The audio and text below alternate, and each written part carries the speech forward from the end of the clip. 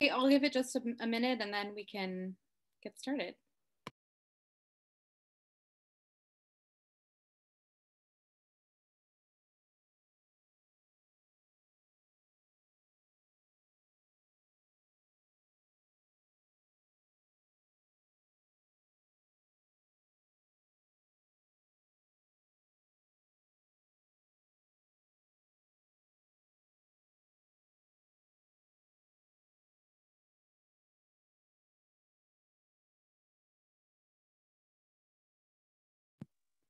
Welcome to everyone joining us.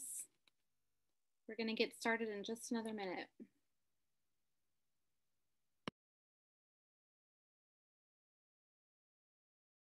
Actually, since it's being recorded, I think I'll just go ahead and start.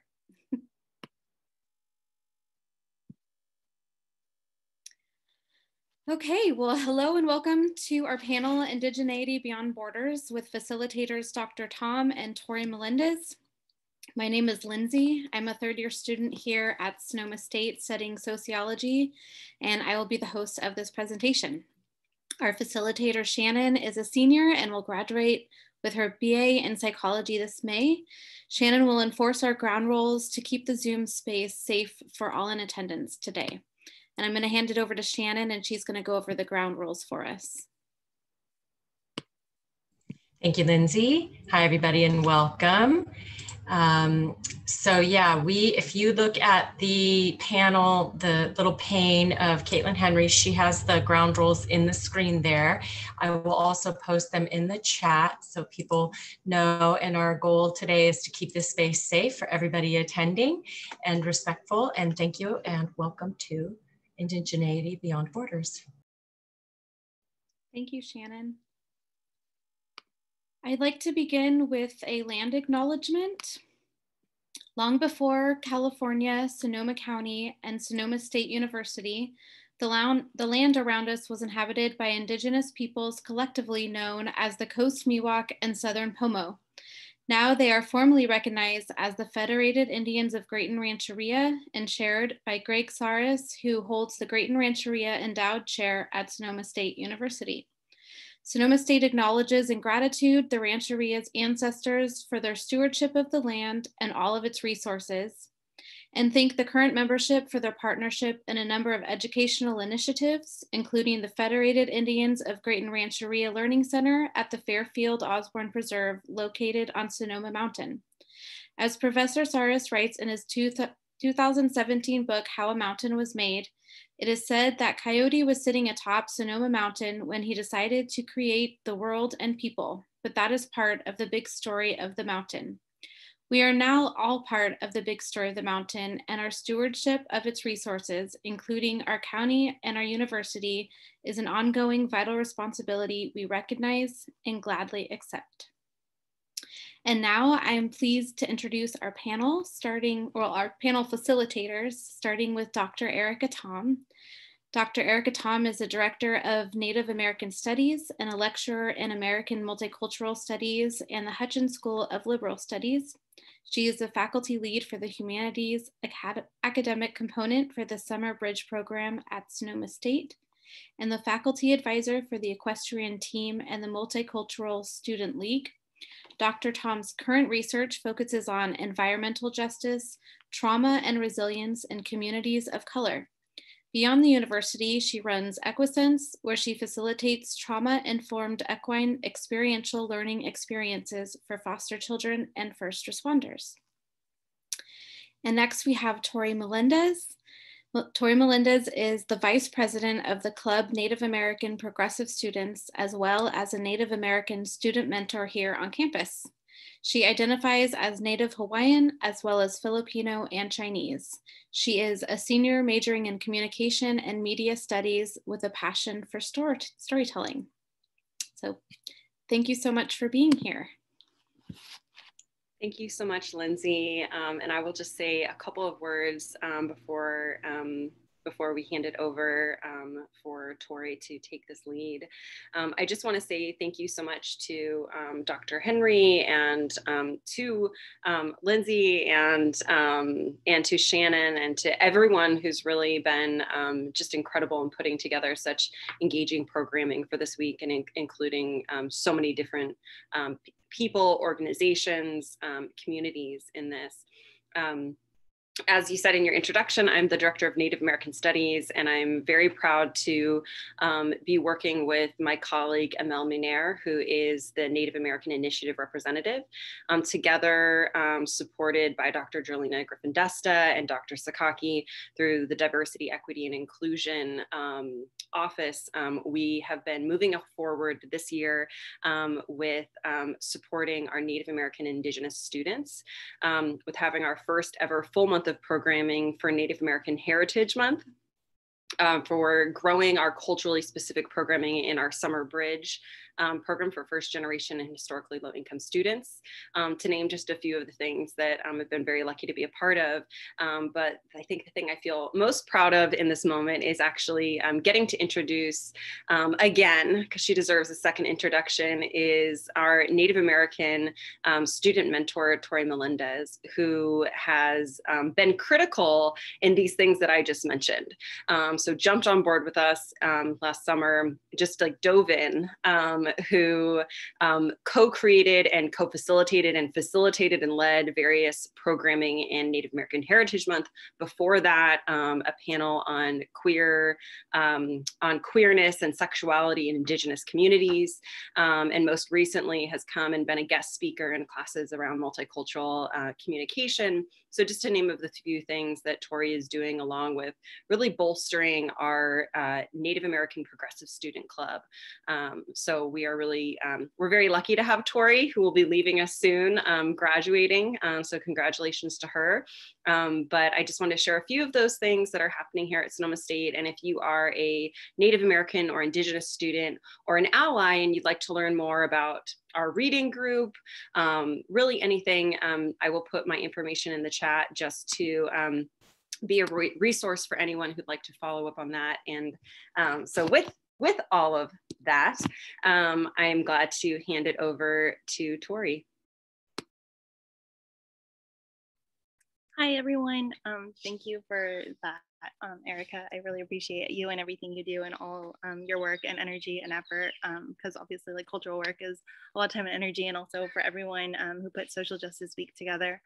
I'm really excited to be here with all of you and get the opportunity to talk about everything. So like they said, my name is Tori. I'm a communications major, and this is due to my love of creating and telling stories. And I think you can see that in the work I've done through this role, but also as a student and as a person. I am Native Hawaiian, Filipino, and Chinese. I transferred here from the JC, and it has been uplifting to be involved in this work here at Sonoma State University. I think so often for Native people, the invisibility is the racism. And so being able to be seen and share experiences is essential, hence this panel. The title Indigeneity Beyond Borders comes from the recognition of the various Indigenous groups in North America. Indigenous peoples have existed outside the lines that have been drawn for us. So through this panel, we want to explore our indigeneity in the context of college, America, and just what that looks like as an individual, because being Indigenous looks so different for everyone. And these roots shape us and change the ways we interact with our environment. And I also want to thank everyone for making the commitment to show up and listen. I know how challenging it is to be in a virtual environment and how draining screen time can be. And so I'm so honored you chose to spend it here with us. And so I invite you to share things that may resonate with you, or any questions and comments you have if you feel so inspired, but also your presence is enough. So thank you again. And so basically this conversation is going to span from identity, culture and tradition, college, and community. And there's just truly so much to talk about. So I'm not sure if we're going to get to all of the questions, but I'd like to. So then if the panelists want to introduce themselves, go for it.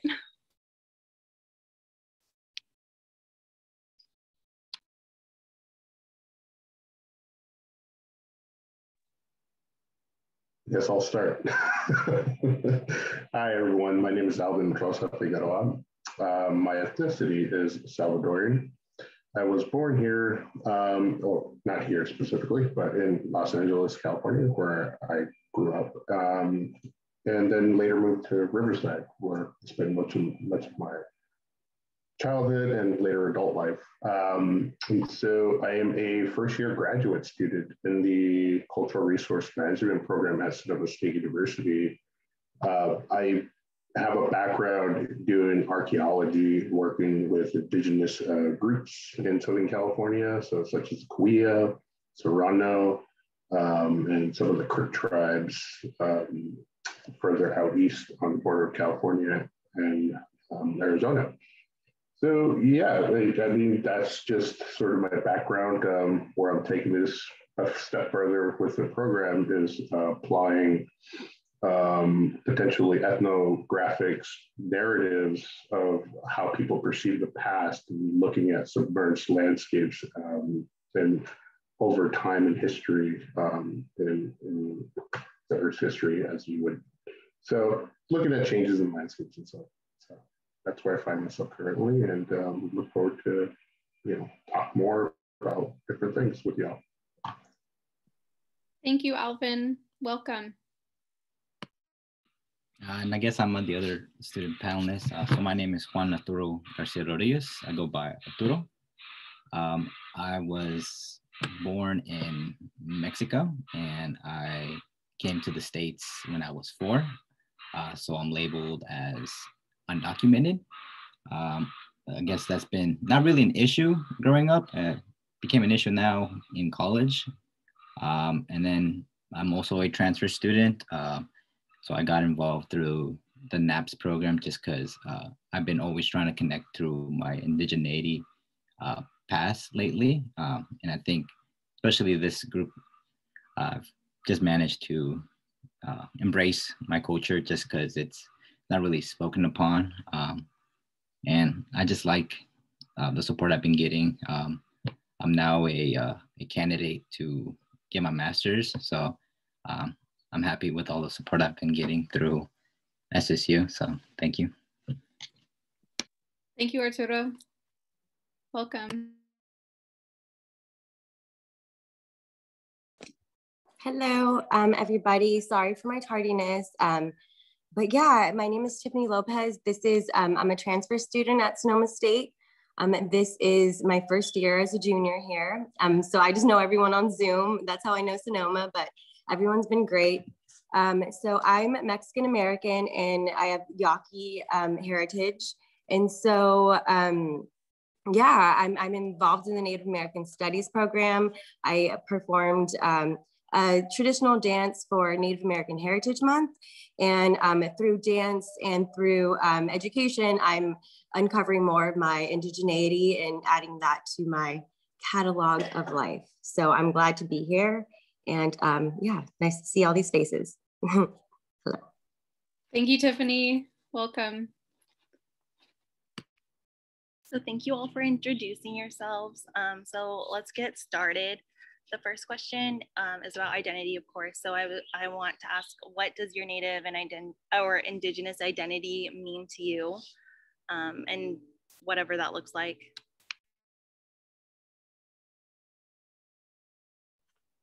Yeah, so that's a really good question. It's actually, ever evolving.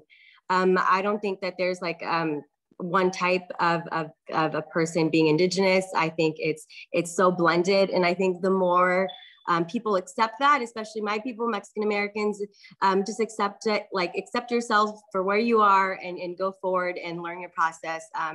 Anytime I try to learn and to hear ancestors, and that I believe the spirit definitely connects us. And if you have, any spiritual inclination, or if you feel a love for Pachamama, Mother Earth, I think that grounds us all. And I think that's one of the biggest talking points that I have in connecting Indigenous and non-Indigenous people together for our policies and for social change. Yeah, I'd like to second what Tiffany was saying, where, yeah, it's about building a connection That's what identity means to me, even if it's reading it piecemeal, because a lot of Salvadoran culture is very piecemeal. It's been almost eradicated, if you would, in the sort of literal sense. And so it's only a select few of people that actually remember their tribal groups, their language, who they are as people in the modern world. And so for me specifically, I look to the foods, the names of places, and sort of reiterate who I am as a person. And I mean, it's not just that, and it's a reinforcement of acknowledging the different landscapes and the different indigenous groups in different communities around the world. So I think coming into contact, that reinforces the identity factor for me personally. For me, there's this saying "La cultura cura," the culture cures. For me, it's been, I feel like every day I spend a little bit of time kind of learning my culture. Yesterday, I had the opportunity to meet an elder from Maestro Mancin, I think, and he was kind of going over the tonal, so the Aztec calendar, and just kind of representing how it is. And we don't really hear about that. So kind of knowing that we are like, we're just come, as what I'm trying to say is that we're kind of lost, and we're kind of trying to return to our culture in a way. So it's been hard for a lot of us, especially some of us kind of lost connection to our culture. So anytime we kind of see just I've been getting into my culture just by listening to music. A lot of artists just kind of tell their story, and that's how I've been kind of learning more about myself, just because I can't find a lot of information about my culture in literature. So music for me is a way of healing.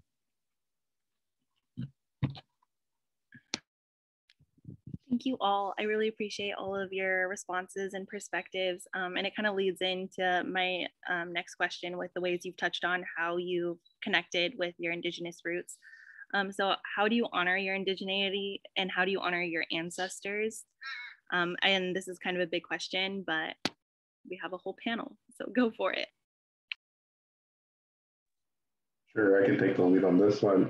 For me, the way I connected was actually doing pilgrimages, just being aware of where past Native Americans did activities. For instance, like lakes, around lake areas. I grew up in in Moreno Valley. There was a Lake Paris, and so not knowing that there was bedrock mortars and all this interesting archaeological sort of features around the lake.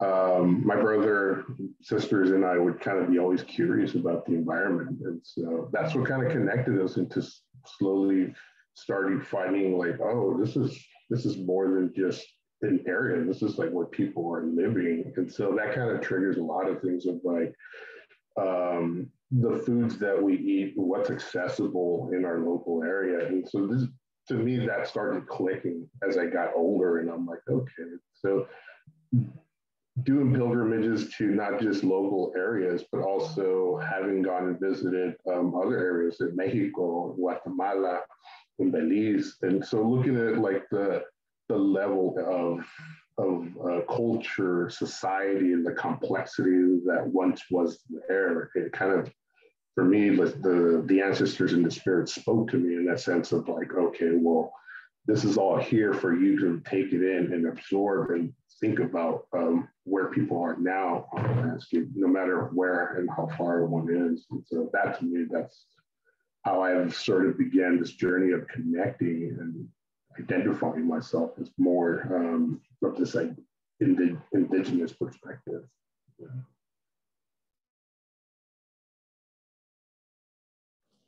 Yeah, I guess just to reiterate, what Alvin said, I mean, reclaiming my identity and things like that. I think, first of all, to honor my ancestors, I have to tell myself that I am whole and I am worthy and I am indigenous. Just because I don't know it, or I don't know all of the language, or I haven't really visited some of the places that, they've made me and they brought me to this consciousness of even learning. So I do have to honor that first and foremost. And again, I guess just to reiterate, the connection with the land, I think it starts there a lot. And that's really my work when it comes to like environmental justice. And that really brings me home. And I definitely find, like I said, like that connects with people. But other than that, honestly, like on social media, and Juan knows, like there's great people, there's great Indigenous influencers that are on social media, like sharing the language and sharing the stories, and it's a great way to be connected. And so I've learned so much through them. Thanks. For me, it's kind of embracing who I am. Recently, I've just been using my middle name just because I've always been embarrassed of it or never really liked using it. But that was the person who passed away the day of my birth. And I feel like me honoring his name is kind of a way, just kind of, in a way, one thing I learned from yesterday's lesson was that our spirits live on, and that we're kind of just borrowed time. So I honor Arturo, who passed away the day of my birth, by honoring his name that I was kind of given. So, and then last year due to COVID, I lost so I have a grandfather, and I never met him, but he passed away when my mom was young. But he has a brother, and I've never met him. But last year, my mom was FaceTiming him, and I had a conversation with him, and I just asked him, just like, when did you start growing your facial hair? And they're like, oh, your late 20s. And then I was like, oh, and then he was like, oh, you look like my brother, Pedro. And I was like, oh, okay, cool. That was kind of like, I've never met him, and I have like a picture of him in my ofrenda. So like, he's someone I constantly like just talk for guidance. And about like a week later, my grand uncle, I guess, he passed away. So that was the only conversation I ever had with him. So it's kind of like, for me, embracing my culture is just kind of embracing who I am. This is kind of, I can't really change, then I can, but I don't want to change my name. I've been recently just kind of now like accepting this is who I am. I don't really like my last names just because of the history it comes from, but each name of mine, comes from someone else. My grandpa, his name is Juan.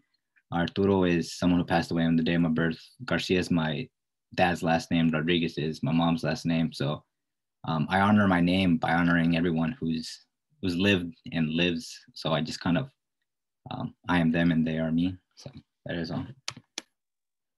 Yeah, I'd like to pick up where you left off on that, Juan, because I too negated my second last name for the longest time up until I was an adult. I was just like, when I was like 25, I'm 32 now, but yeah, I never thought about it that way until about 25, where it's like, oh yeah, these are my bloodline and my people who have migrated here or done all kinds of things. And one of those things, how I honored, and you can consider how I honored now is basically through growing plants, because I grew up with stories of my great grandma talking to her on the phone and how she tended to the coffee plants and the mango trees and different types of plants that she had. And so to me, remembering those stories is a way to honor them.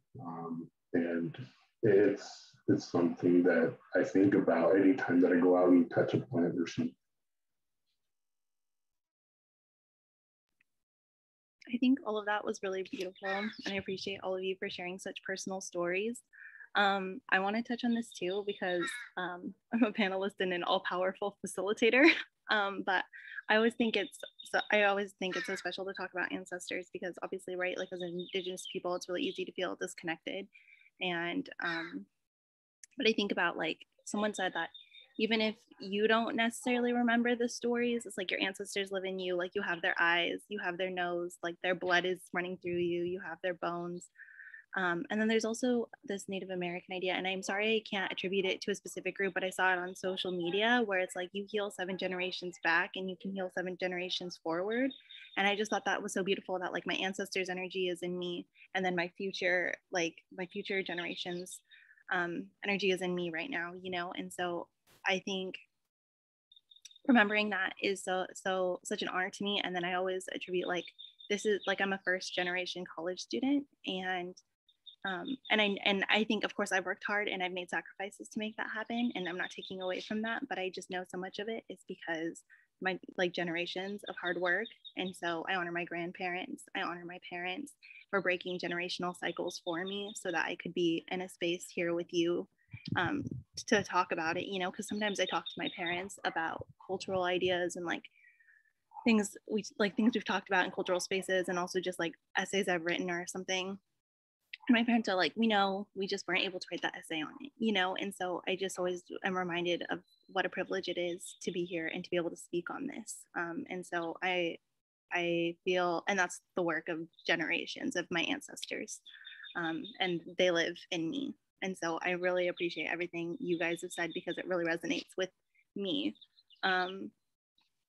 So transitioning from our individual identities into community, what does community mean to you, and what do you lean on as you navigate spaces that might be different from like your traditional cultural values?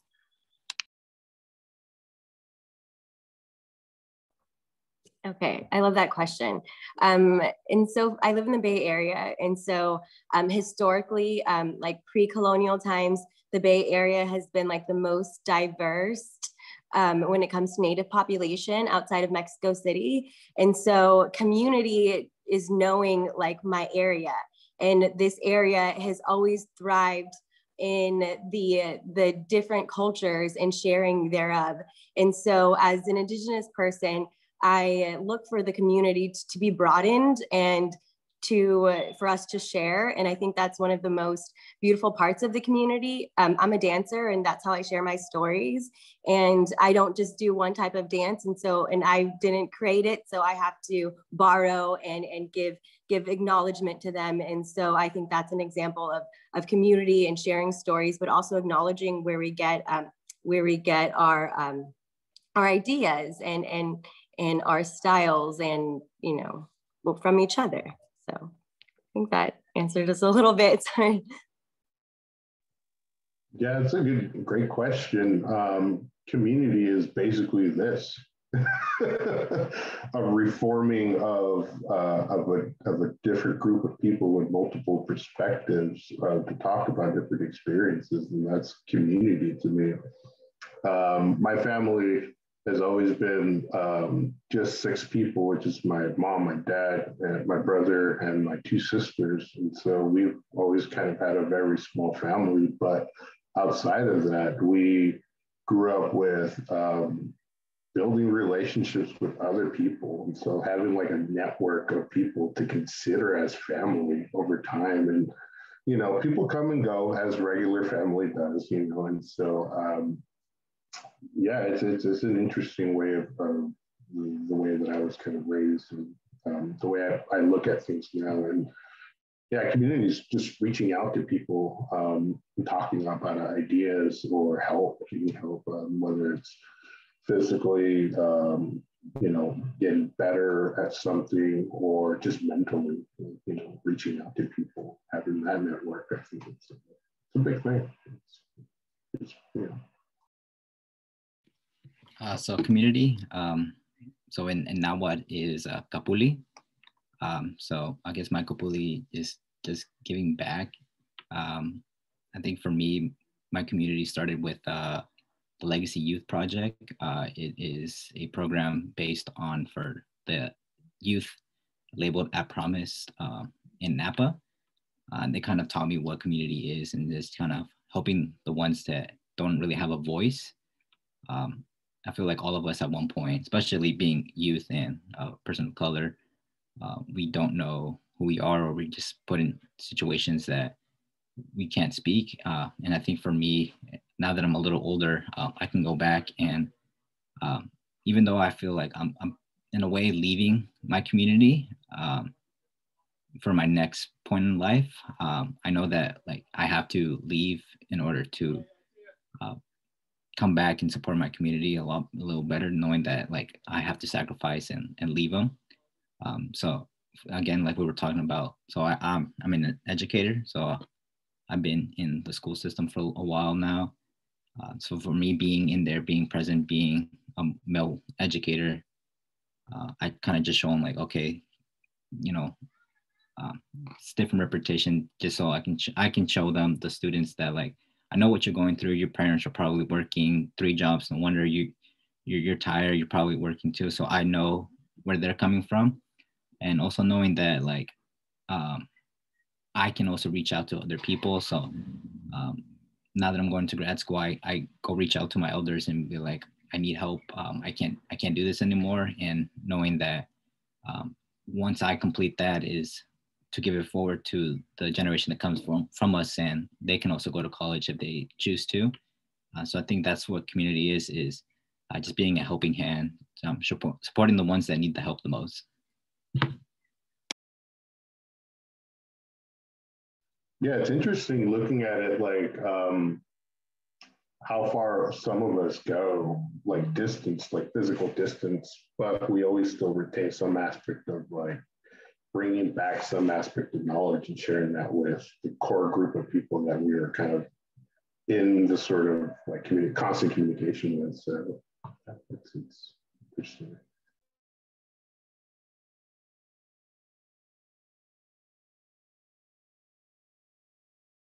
Just real quick, I love what you said, Juan, and just want to touch on the servitude aspect that I see a lot in my community, and it definitely in every situation you can be in, if you put yourself at like a servitude, give yourself a servitude mindset, I think you can work for not just yourself but for the community and the betterment thereof. And it just reminded me of what my grandma would tell me, of just having that mindset and just not being like a servant to everyone, like, you know, but yeah, to be a servant to the world, to be a steward of your land, and making and continuing that mindset. Like Juan's an educator, and his new community, he's still bringing that you know, that servitude spirit, and I find that very important to continue after our careers and whatnot. So yeah, thanks for sharing. Thank you. You all kind of touched on this idea of like what we get from the community, but also what we give to the community. And so that kind of transitions into like this other question of how have political events and the current race relation situation in America, like how do you think that's shaped your identity or commitment to community in the last year?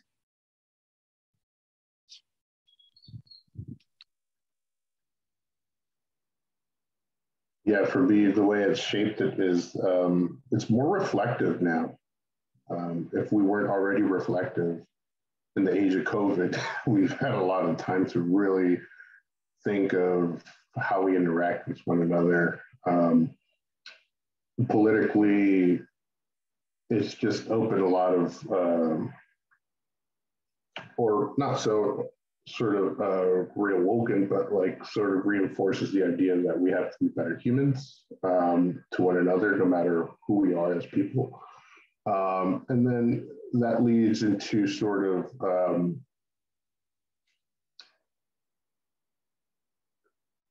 to things that are happening currently with sort of having our first Secretary of Interior is Native American.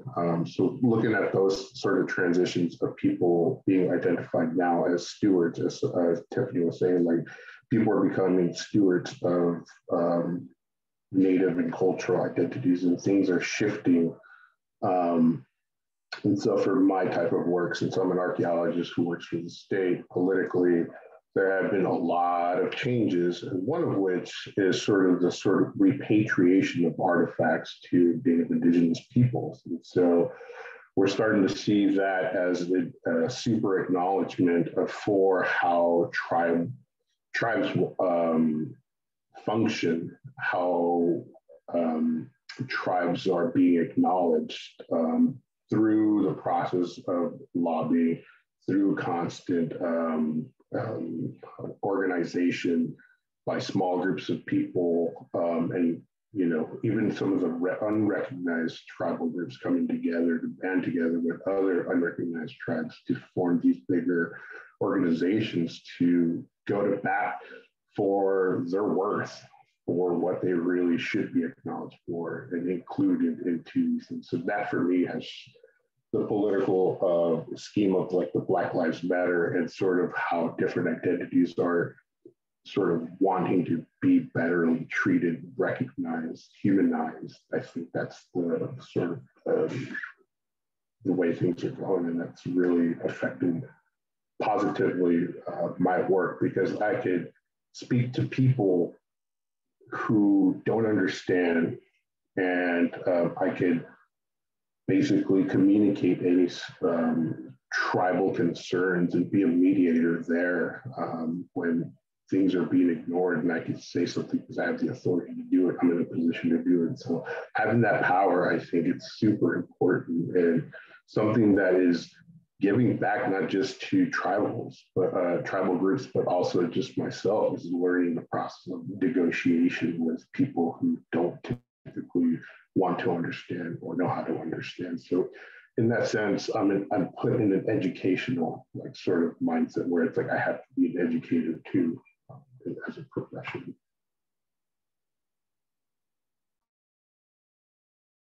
No. Go ahead, Juan. Okay. For me, with everything going on, I'm at a state where I don't know how to control my emotions, just because I feel like, especially being on we're not really minority. We just been labeled as that. You can't be a minority in your own land, and especially we all live in the same planet, same sun, same water. And for me, that's just the thing I don't understand is why do we treat people differently? I think it's just, I've started to come to the realization that with all those events that, those people could be, people I know, especially the ones who are like younger than me. It kind of hurts the fact that like they haven't even lived their whole life and I haven't lived out mine. So the fact that, their lives have been stolen, for me just gets me mad, just because there's been history that's not been told. And for me, that's the issue.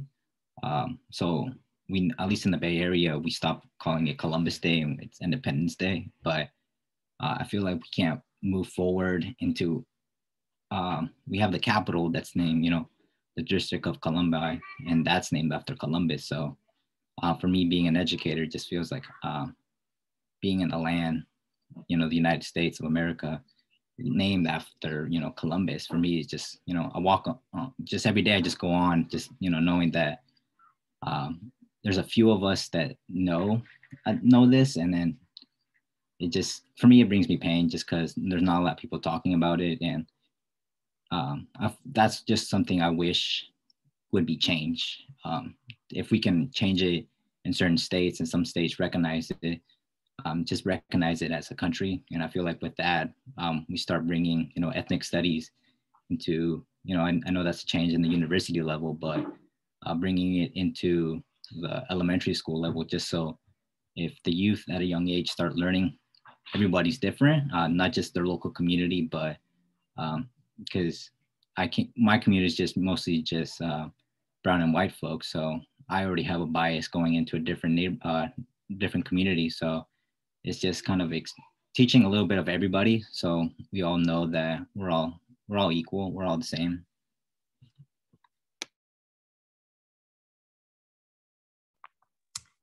Yeah, this past year has been an interesting one.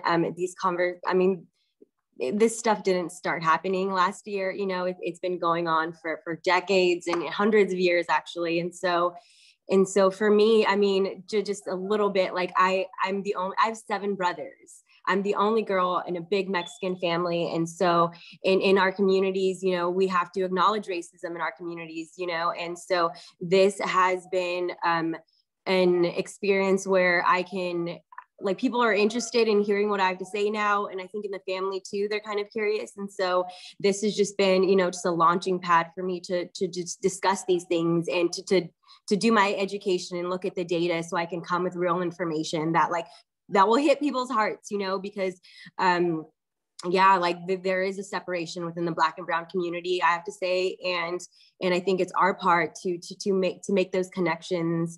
Same with the Indigenous communities of bringing us all together, and being a female and identifying that way. We're all under the same in the same boat here of trying to be equal and just to be seen and to be heard and to gain access and equity. And so through that, I look at the data and I try to use this time where this conversation is so prevalent to really, really pierce the hearts of people and pierce the minds that, this data is profound, and all of us have mothers, all of us are someone's child, and this hits everybody. It hits everybody. So that's a great question.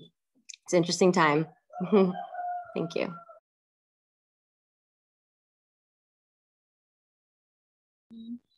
Okay, so we're getting towards the end. I'm like, am I bold enough to ask one more question and open up a whole other can of worms?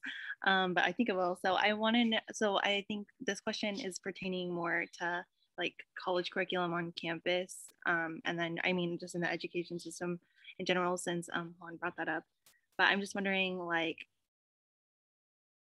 what misconceptions about Native American or Indigenous people have you heard in classrooms, if you've talked about it at all, or just general criticisms of the curriculum, of course, in higher education? It's pretty prevalent in archaeology. And so it's something that I battle day in, day out. From the theoretics to the overall narrative of how we interpret, or how anthropologists, archaeologists interpret history, events, people's identities, interpret artifacts. And so there's a whole spectrum of that's part of that decolonizing sort of methodology in Native American studies. And so that is something that I'm kind of heading in that direction for rehabilitating the sort of narrative of how we interpret culture and identities across the spectrum. And so it's a challenge being probably one of the only Hispanic person that identifies as Native in the program currently at Sonoma. So it's across through any university you can think of. It's probably based at one or two people that are actually of color in these programs that are archaeology, anthropology. It's difficult to go to, conferences because there are no people of color who are producing this knowledge of indigeneity, cultural interpretation of landscapes and what have you. So it's a challenge having to listen to some of these discussions sometimes, because it's super embedded in tribal cultural knowledge that it's difficult, to want to hear it because it's not, people aren't being recognized in the appropriate ways. And so to me, it's ongoing, but I myself and everybody here is, putting in the work to go into different career paths and sort of change those narratives and change those perspectives to be more inclusive. And so that's where I find myself, where I'm a constant educator and trying to reimagine how we could be better at interpreting these cultural remains and landscapes, and even within ourselves too. So.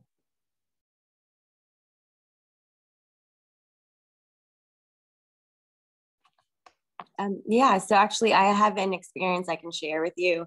My first semester here at Sonoma State, I took a choreography class, and it was a beautiful class. And so we each made our own choreography. It was my first time doing a traditional Native dance.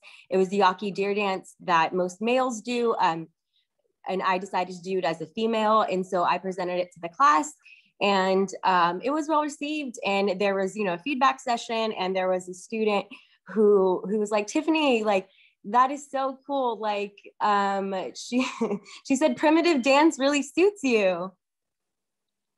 And, you know, good emotional, but it was definitely a hard one. You know, it was a hard one. I always felt supported by the students, so I knew not to take it personal. You know, I knew not to take it personal. Thank God my professor did kind of interject and say that language is kind of racist and stuff. I reached out to her personally because, you know, I feel for her, you know, I feel for her. And she was kind of put on the spot, but nonetheless, it was like, it was a punch to my stomach the first time that I did this dance, and, you know, someone called it primitive. I've been a dancer for my whole life. I've done ballet and modern, and those are very, you know, European styles of dance, very white dominant.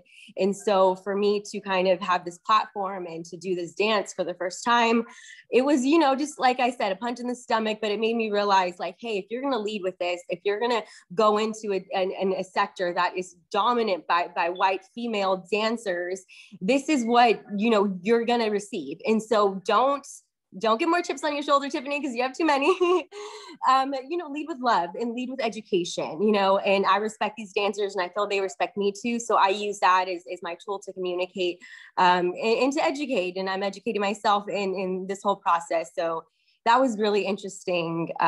Yeah, that was interesting. And so, yeah, but the professor handled it well. And so just, you know, that's what we're doing out here. Thanks. I guess for me, as I started to realize that when I read, so I'm a psychology major. So there's this saying that the Maslow pyramid of needs doesn't really work for people of color, and that's when I started to consider it. And I've been also called dyslexic, and so I've been kind of thinking about, you know how someone said that this year we just been thinking. And I came to the agreement that so pretty much for me, my degree is all European based. I've taken a few classes, Filipino history and Chicano studies. That's about pretty much it. But besides that, it's European based, and that was when I'm more thinking is, and then me going into education, I'm technically still continuing that. So for me, it's kind of like a burden. But one thing I've learned is that, like, I need to stop basing my results just because I've mostly been seeing results from, I guess, European standards on how things should be. And then, like, one thing for me going into college, I already knew I came in with the mindsets, the higher up you go, the less likely you see people that look like you. So for me, as like, I already knew I needed to find not really mentors, but allies in a way. But luckily with Sonoma, I did find people who, who have the same values for me. So I guess for me is just knowing that when it comes to, being indigenous in college, it's not going to be easy just because we're not going to be shown. We're probably just going to have like a chapter or something. So in a way, it's just up to us as individuals to teach. Sadly, like in other events, it's not really up to us to be teaching everybody else. It should be everybody else kind of learning. And I've been doing that too, just because I've been noticing I am a male, so I do come with privileges. So in a way, I just been, in a way, healing myself just because I've done damage to my community too. So it's in a way just learning to know that we have a long way to go. And I hope that one day it's just that indigenous is just who we are. I don't know, I got lost in my thoughts. So. And just, I guess, one more thing. Yeah, I'm a theater major. And so I definitely have a lot of these conversations in the theater and humanities program, land acknowledgement for one.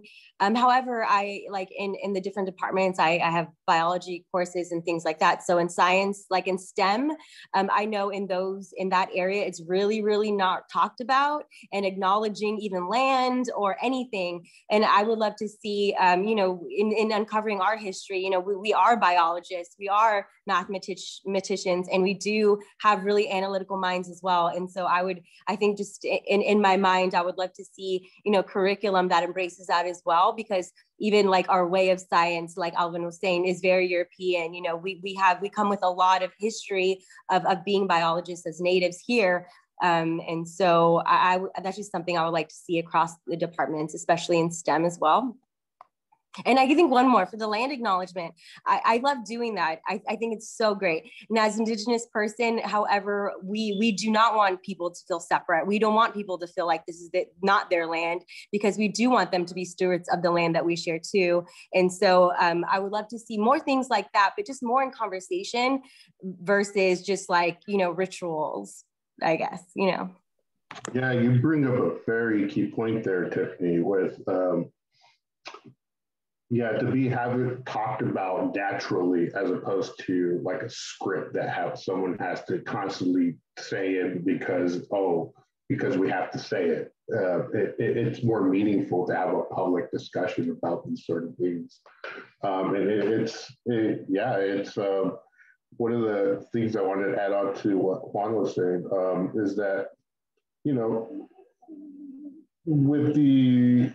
when we tell people that we're Indigenous, and I'm sure Tiffany can speak to this, like people expect you to be Indigenous, Indian, all these terms for them to validate that concept of who you are as a Native person. They want to see you in your regalia to identify you as being Native. So I just think that we still live in that era.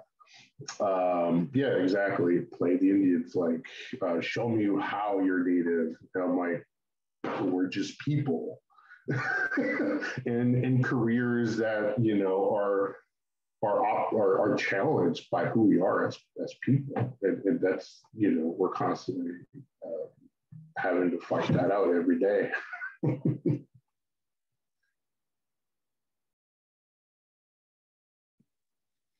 Thank you so much, everyone, for being here and for sharing all these intimate parts of yourselves, and for your honesty and openness. We really appreciate it.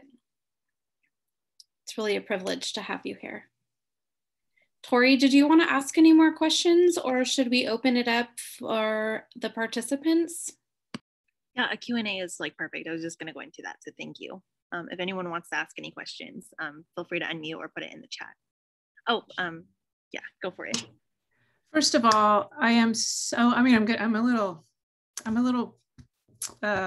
emotional. I feel so privileged to be with all of you, and the honesty that you have just shared with us has been so incredibly moving. And I didn't expect to get a little choked up, but I am. And partially it's because of the fact that I've spent my entire career working with Indigenous tribes in Mexico and documenting their language with communities and training community members to document their language and empowering them to preserve their own cultures this way. And the piece that's been missing, and what we've all been trying to do as the community that I worked with, was to get this stuff online for the diaspora.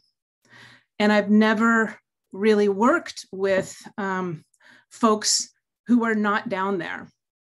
And hearing now how important that is to have that history for your identities to be fulfilled in a way that, perhaps, to enrich it, essentially. I just think that there's a lot of work that we can do at Sonoma State. I'm thrilled to be here, especially, again, with people like you. So that's one piece. And I just wanted to thank you for that, because I think there's so much work that we can do together with anthropology. I'm the Dean of the School of Social Sciences. So I'm thrilled to have this connection with arts and humanities as well. The other piece that is emotional in a different way, it's not gonna make me cry, it makes me a little bit mad, is the piece that Alvin brought up about the whiteness of anthropology. And I see that in linguistics as well, which is my trade.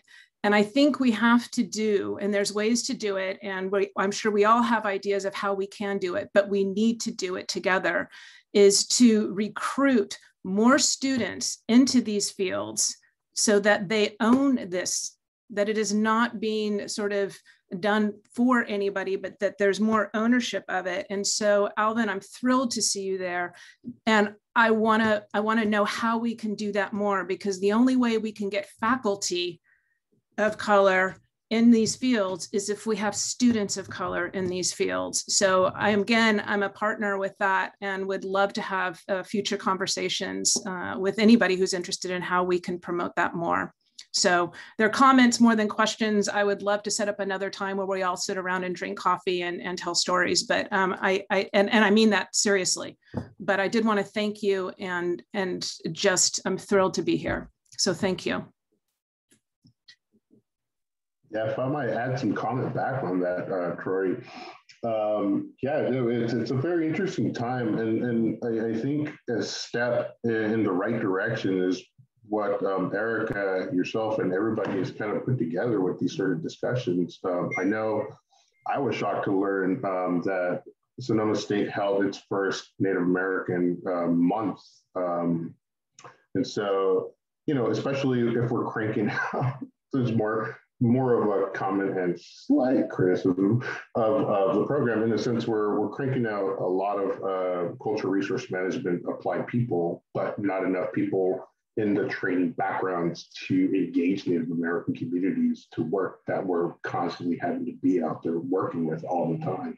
So it's interesting, and it is a conversation for a separate time. But no, definitely, I think the forum of these types of gatherings, it's beautiful in the sense that it brings to light different conversations to carry on forward, and I think that's a big part of it, really.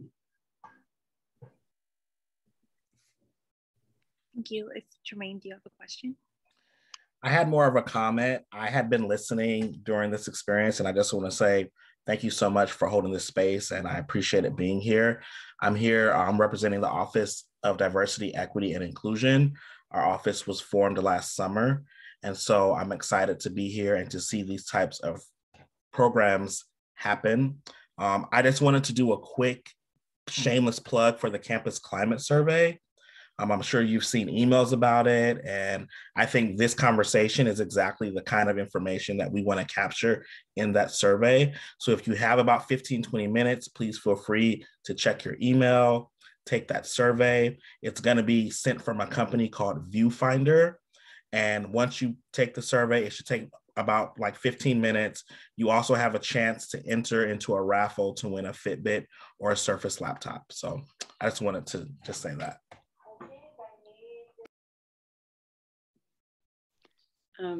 I just wanted to just quickly say again, I actually had some tears happening that was actually just around just appreciation from a few things. I think each one of you, 4 panelists and facilitator, said something that hit me, including just Tori welcoming everyone and saying, your presence is enough, and doing that in that inviting kind of way, right, is just, I think that that's something that our Native American Indigenous students, right, but also, right, all students, faculty, staff, right? This is something that Tori has heard myself and our sort of co-coordinators talk about as women of color, even in our faculty positions, right? Of just being enough, right? Being enough. And I just really appreciate that. And Tiffany, your ability to experience empathy in a moment of hurt, that's powerful. Arturo, your conversation about your name and that honoring hit me in a few different ways. And Alvin, you know, your presence and what you're doing and connecting, not just being in CRM, but connecting with us here. You have been such a familiar face from Native American Heritage Month to ongoing the FIRE series. And so I'm really looking forward to us connecting. And, you know, the work that I've been asked to do, it's only possible because of all of you. So they should really call it Facilitator of Native American Studies, because I'm not directing anything, right? It's just, it's an honor to be a facilitator for programs and spaces where you all can come forward and speak and be the knowledge producers. So I just wanted to say that, and I did slip my email into the chat just to invite you all. Everyone is welcome to our reading group, whether you read the book or not. Sometimes we do devolve or evolve into simply a check-in and chat group, but all are welcome in that. And thank you all, the organizers and everyone, and Tori especially, for putting this together. Thank you so much, Dr. Tom. That does bring us to the end of our Indigeneity with Beyond Borders Social Justice Week 2021 session today. And I really want to take a moment to just extend my gratitude to all of you and to echo everything that you all have said. I'm very moved by what you've all shared with us today. And I am honored to be in the social justice organizing class, to have been exposed to this amazing week-long events in my final semester at Sonoma State University. And I'd like to take up Dean Troy on that offer to get together and have coffee and sit down and talk more about these important issues and how we can improve the representation of our Indigenous communities in higher education as students and as educators. So I want to thank Dr. Erica Tom, Tori, Arturo, Alvin, Tiffany, our panel that spoke with us today, our Professor Henry for leading us as student organizers to bring social justice to Sonoma State University, our host Lindsay. And yes, I look forward to learning more, and thank you so much for being here today. And please join us tomorrow to recognize our panelists with awards. I just dropped the awards information in the chat, and that will be at 7 o'clock tomorrow, hopefully, depending on the awardees' schedules. And in order to keep our funding and improve things, we would appreciate your feedback in a survey that I also dropped in the chat link. And we're also hiring. If any students want to work on Social Justice Week, we have some funding available for the next few weeks in the semester. So you can get in contact with us if you'd like to help out with this and get paid to do it. Thank you, everyone. Thank you. Yeah, thank you for having us. That's appreciated. Thank you for being here. Thank you. Bye. Bye. Thank you. Bye. Thank you.